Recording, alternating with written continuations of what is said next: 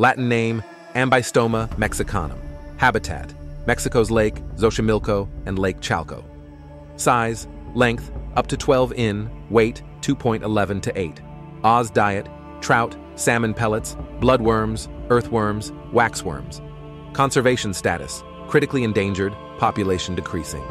Also known as the Mexican walking fish, this amphibious salamander is critically endangered and nearly went extinct in 2010. They're weird animals because they don't go into metamorphosis like other salamanders. Even adults remain aquatic and gilled. They're frequently used for research by scientists due to their ability to regenerate limbs. Once a staple of the Aztec diet, they're now the focus of conservation efforts in Mexico City, where local NGOs are building axolotl shelters.